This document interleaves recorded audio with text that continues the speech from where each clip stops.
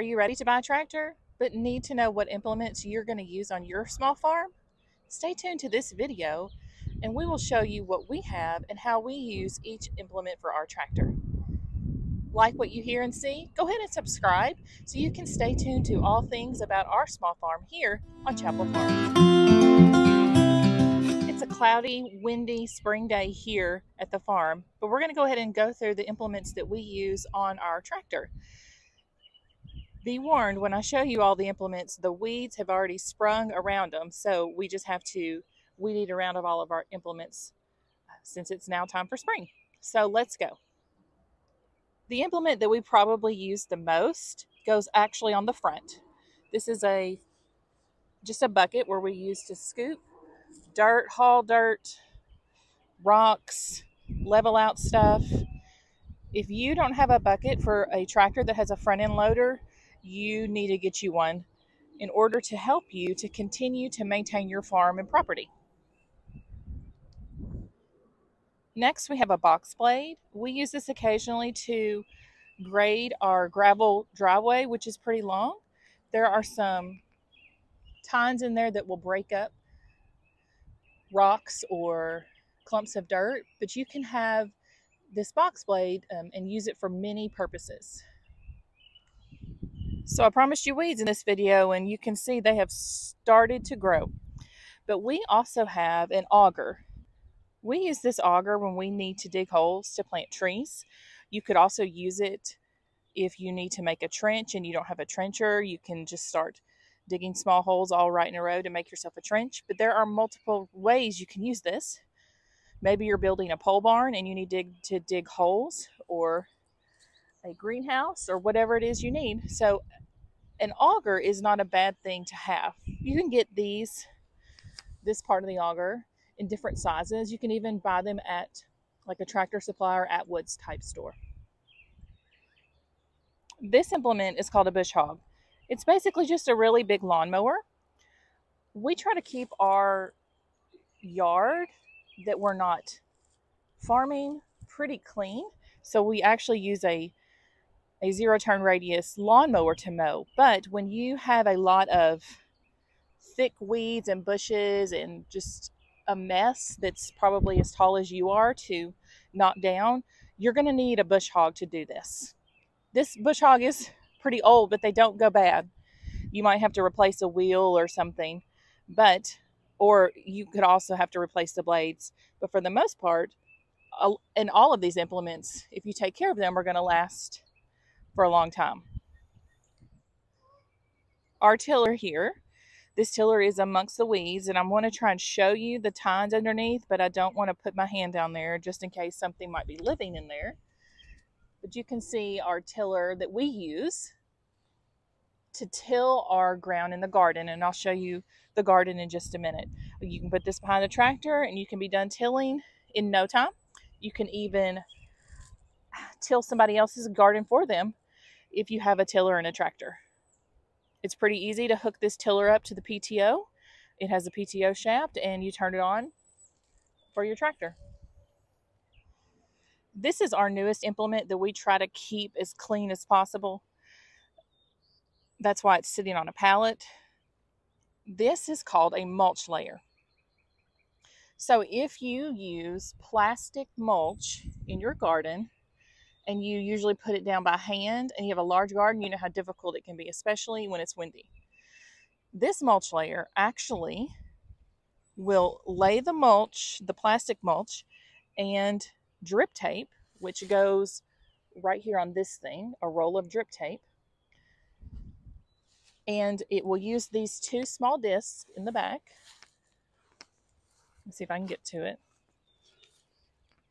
It's got two small discs right here that will throw dirt up on top of the plastic, and then it's automatically done. And the wheels down here, they hold the plastic down. So we use this mulch layer in our garden, and I'll show you in just a minute what that looks like.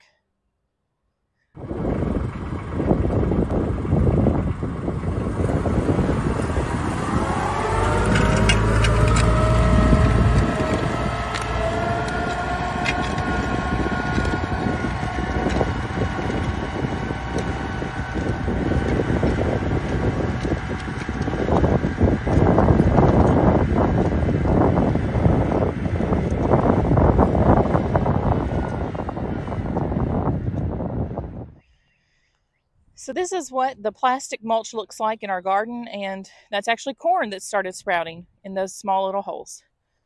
The plastic that we use is actually biodegradable. So it will eventually compost into the ground, and you're not going to have to worry about picking up the plastic every single year.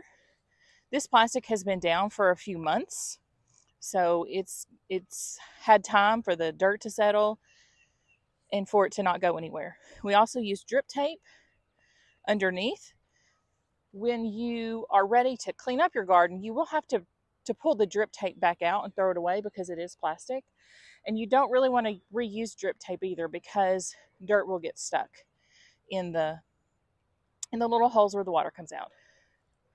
We have in our garden right now 1, 2, 3, 4, 6 rows that we've done, and it took us only about 30 minutes to do it all.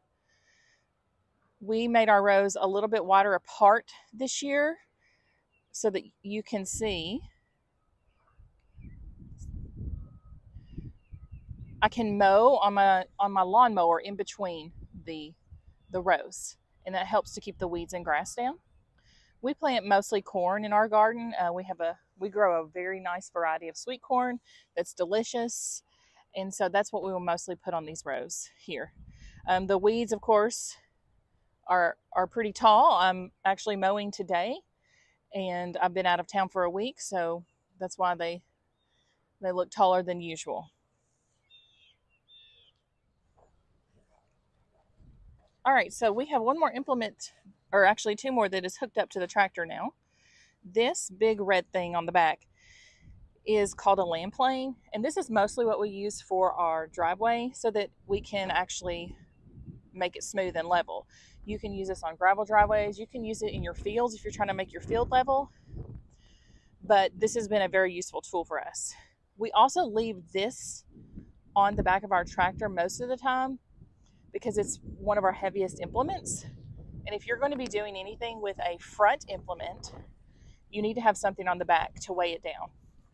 So we do have forks on the front that we also use all the time. So if I have these forks on the front, I'm going to go pick up a heavy pallet of whatever that needs to be delivered, I need to have a heavy implement on the back or it will fall over with you on the tractor. So this tractor has a front end loader on it. And that's this part right here. And this is where we would put our forks or our bucket. We put it on the front. This is also a hydrostatic tractor, meaning, let me go around to the other side, meaning that all we have to do is press the pedal to go forward or back. There is no shifting involved in many of the other tractors. There's just a forward and back and then a brake on the other side.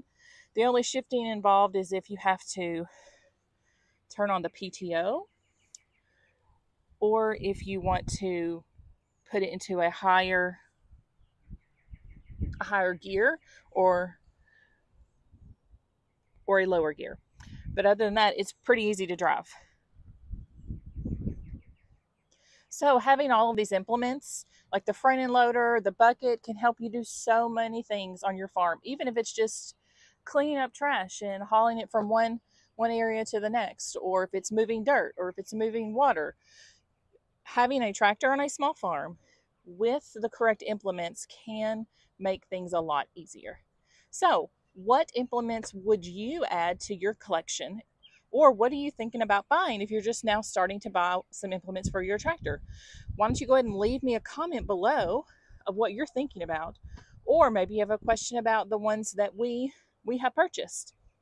We mostly purchase our implements used. People try to get rid of them all the time, except for the mulch layer. We had to purchase new because that one company, it is the only one that makes them, and so you can only get them from that company, and most people don't get rid of them. So if you are looking for one and you look up on one that someone's trying to get rid of, go ahead and snatch that up because it will be a long time before another one becomes available. So I hope you have found this video informative and learned something about what you need to do next on your small farm. So please like this video, subscribe to our channel for upcoming videos about gardening, chickens, how we do a small farm in a big town, and leave us a comment. Tell us where you're watching from and what you want to see next. So I will see you later for now.